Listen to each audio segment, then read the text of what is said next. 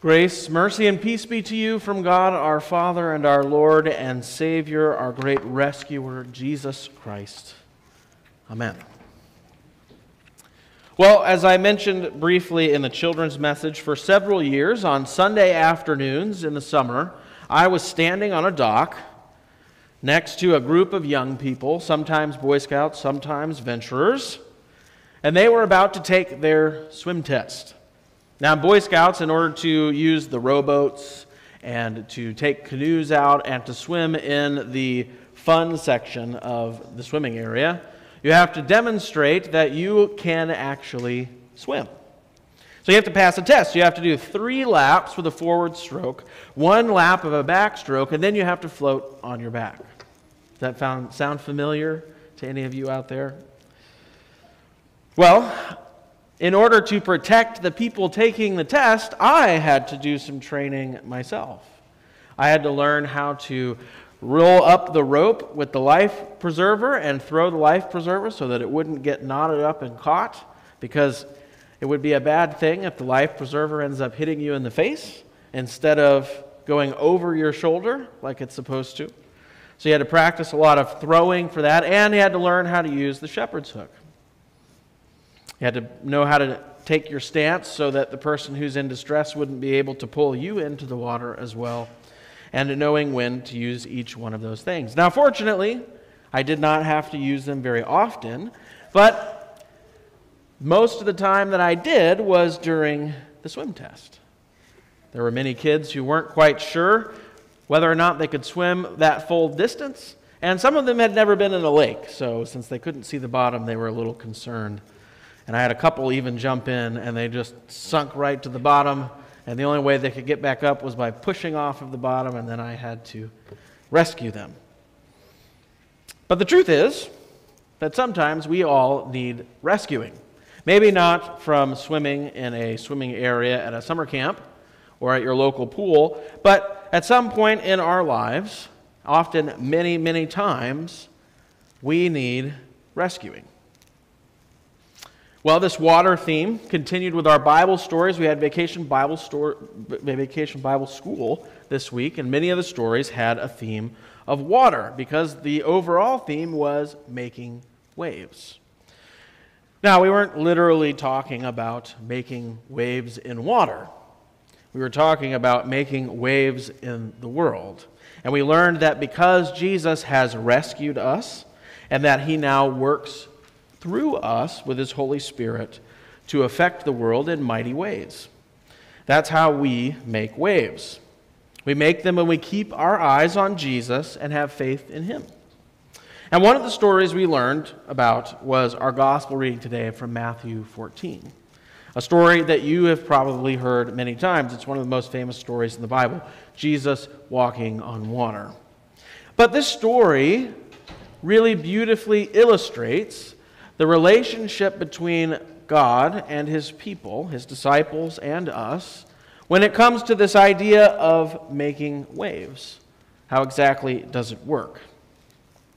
And it turns out that the only way to do it is by keeping our eyes on Jesus. So, to set up the story, Jesus has just fed the 5,000, and he sends, the beginning of our gospel reading says that he sends the disciples ahead of him in the boat while he dismisses the crowd, which is sort of odd. The Sea of Galilee is not a massive ocean, but it's still pretty big, so was he planning on walking around the lake to meet them on the other side? But he needed some of his own space to pray. Jesus does this often. And so he dismisses the crowds and he goes up on a mountain by himself to pray. And so as he's doing that, evening came, and the disciples, their boat is drifting out to sea.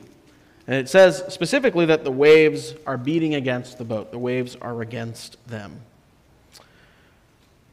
It's the middle of the night. It says the 4th watch of the night, which would have been about 3 a.m. to 6 a.m., that Jesus then walks out to the disciples. And he walks out to them on the water. Now here is where we begin to see the nature of our relationship with Jesus and how it affects this idea of making waves. So the first part of what we're going to evaluate in the text here is what the disciples do without Jesus. There's a couple of parts in here where they decide to do things on their own without Jesus, and we're going to see how that turns out for them.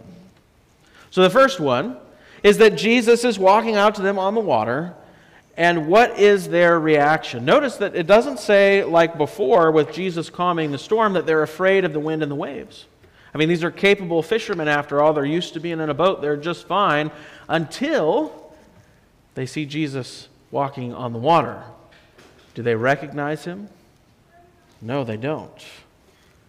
They're terrified, the text says, not just merely afraid, but terrified. And they make a false confession about who Jesus is. They say, "It is a ghost." Now, before we start laughing at that, sort of seems reasonable. I don't know about you, but I've never seen somebody walking towards me on the water at 3 in the morning. That might be a reasonable response. But the point is that on their own, they don't even recognize Jesus, and they cry out in fear. They're terrified. Now, what does Jesus do in response? He could have said, "How do you guys not recognize me? We've been literally spending every day together for the past couple of years, going around and doing the works of ministry." No, he doesn't say that. He doesn't chastise or rebuke them. It says that he immediately speaks to them in their fear and says, "Take heart, it is I. Do not be afraid." Now, we usually translate as "do not be afraid." The Greek has more of the sense of stop being afraid. I'm here. So Jesus identifies himself. All right, the next part where the disciples do something without Jesus. Right after this, all this goes down, and then Peter's like, "Still not quite sure. That's not good enough for me. I need a little bit more proof." So he says, "Lord, if it is you, command me to come to you on the water." On his own, Peter needs a little more proof. And probably more than we care to admit, the words of Jesus are often not enough for us either. We want more proof, more than we deserve to request. What does Jesus do? Does he say, "I don't need to do that"? Or, "You should now be able to recognize me. I've identified myself to you. You have no right to request this of me"? And if you think about it, I mean, we sort of read over that sentence, but Peter's request is strange. He's asking for supernatural proof that Jesus is really who he says he is. He's like, if it's really you, then I should be able to walk on the water towards you, which is a strange request. And yet Jesus indulges Peter's outrageous demand. He mercifully grants it, even a request like, "If it's really you, command me to walk to you on the water." And Jesus responds simply by saying, "Come." And you would think now, surely at this point, there's no more elements of our interaction with Jesus. Surely at this point, Peter and the disciples, they get it. Jesus is here. There's nothing to be afraid of.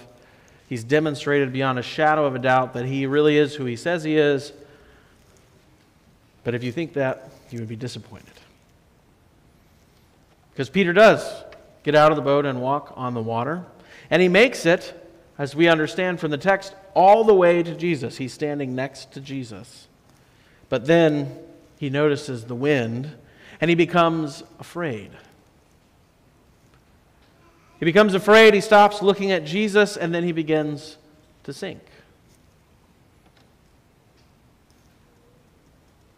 How often do we lose sight of Jesus even after he's identified himself to us, he's done a great act of mercy on our behalf, and still our eyes get pulled towards the wind and the worries of the world and the fears that we have, and we begin to sink. The truth is, we take for granted the things that Jesus does regularly for us in our life. His great acts of mercy in our life. are easily forgotten when the wind picks up and the fear takes over. We stop looking at Jesus. We stop trusting in his ability to take care of us, to deal with this particular thing that we're focused on, despite the fact that he's already demonstrated his ability to deal with those things. Because you'll recall, there's another story that involves Jesus in a boat with his disciples. This story has already occurred. So the disciples know that Jesus has mastery over the wind and the waves. He's already demonstrated that to them. And yet, Peter becomes afraid. Now, the disciples are often us in these accounts with Jesus, and Peter is often the prime example that represents all of the disciples. So how did we do without Jesus? Not so good. Not so good. Without Jesus, we don't even recognize him when he shows up. We still doubt after he tells us who he is and extends us mercy. And even after he's revealed his control and his station as the Son of God, we still let fear distract us from him. But this story isn't about what goes on without Jesus. Nor was any of what we learned in VBS about us really making waves on our own.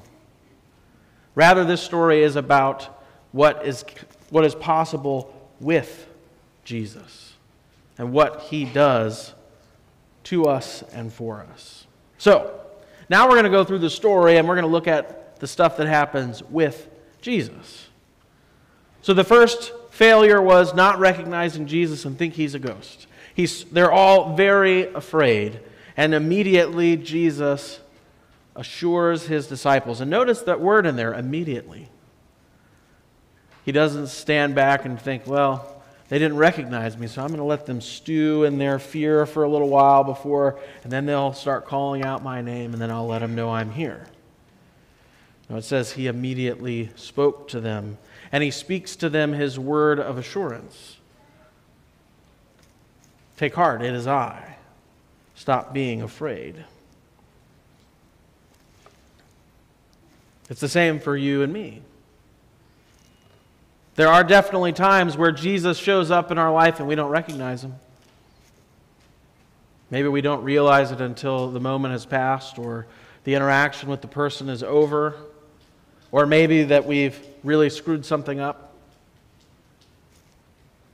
And yet, Jesus doesn't get angry with us. He doesn't abandon us or cast us out. Instead, he immediately speaks his word of assurance.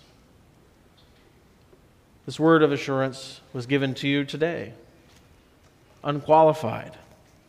Unearned. The next stop was Peter's extra proof.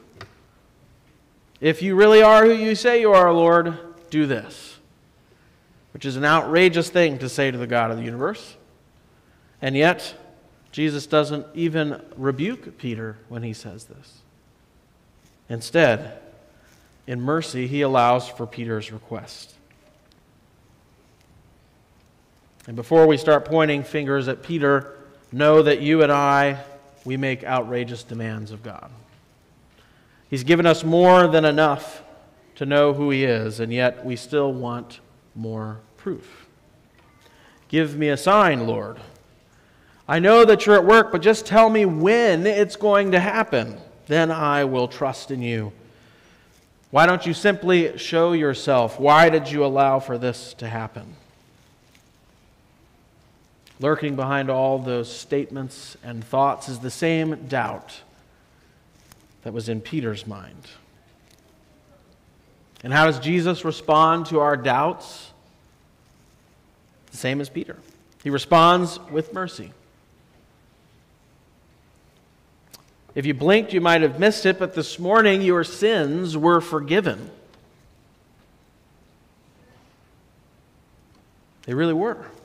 And notice that I didn't have to go around and evaluate each of you individually to figure out if you really did this or that, or if you're really sorry for this or that.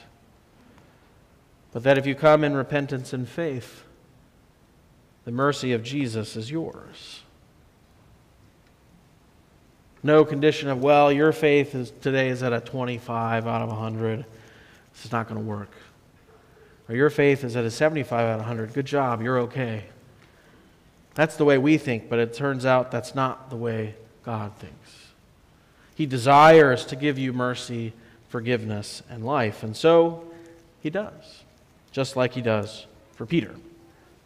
And just like Peter, again, we've received this wonderful gift of mercy, this faith in God, this forgiveness of our sins, even the very body and blood of Jesus. And yet, like Peter, the wind starts roaring and we turn our eyes from Jesus and we begin to doubt. But again here, the word immediately comes into play.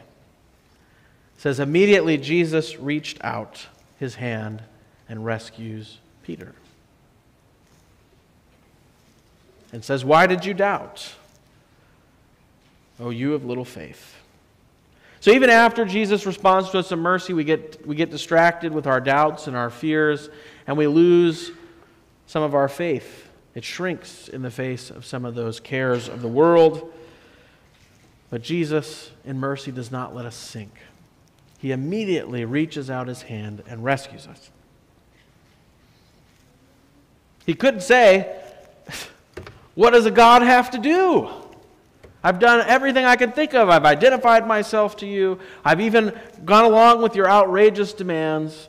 And in the midst of all of the works of mercy I'm doing, still you doubt me. But He doesn't do that. He immediately reaches out His hand and rescues Peter, and He rescues us. So now that we've looked at the story in that way, do you think Peter would qualify as somebody who made waves? Probably not. Not so impressive, Peter, and by extension the disciples and us. Not so impressive. Yet it's strange that we're still talking about Peter 2,000 years later. Why do you think that is? Because he was so special and intelligent and courageous? Doesn't seem to be the case, not in this story and not in many others. Rather, we're talking about him because he was chosen, because he was rescued, repeatedly forgiven by Jesus, and granted the gift of the Holy Spirit.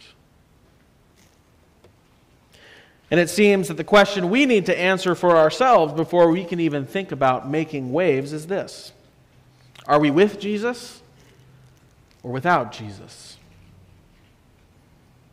We are with Jesus, of course. Or rather, more comfortingly, He is with us. Notice that the direction of everything in the story in Matthew 14 is initiated and completed not by the disciples, but by Jesus. They start by being far away from one another. The disciples in the boat with the waves beating against them. Jesus closes the gap. They're terrified, and they respond in fear, and Jesus closes the gap with His words. Peter makes the demand. Jesus closes the gap in mercy. And then the story ends after rescuing Peter once again, with Jesus stepping into the boat. The wind ceases, and the real confession of faith occurs. No longer fearful, it is a ghost, but truly you are the Son of God. Who made that happen? Jesus made that happen. Jesus alone made that happen. So what this means is that we can actually make waves. Well, to be precise, I guess, it's He who's making the waves through us. But now that He has come to us, just like He did Peter and the other disciples, He can work through us in incredible ways to make waves in the world. We need to be rescued before we can make waves. Jesus reaches out and rescues us immediately. Isn't that incredible? This wonderful promise of God. Look throughout the account in Matthew. Jesus is the one who's doing the work. He's the one closing the distance between us and Him. He rescues you even though you didn't recognize Him, even though you asked Him to prove Himself beyond what was necessary, and even when your faith in Him shrinks in the midst of fear, He reached out to rescue you. So because of this, dear friends in Christ, we can have faith in Him. He keeps His word given to us this past week in our theme verse from John chapter 7, verse 38. Whoever believes in me, rivers of living water will flow from them. This is who we have our faith in, none other than Jesus. So how do you make waves in the world? Have faith in Jesus and keep your eyes on Him. Don't take it upon yourself. We saw how that turned out for the disciples, and many of us know how it turns out for us when we do the same. Not good. No waves are made. But keep your eyes firmly fixed on Jesus. Hear His word.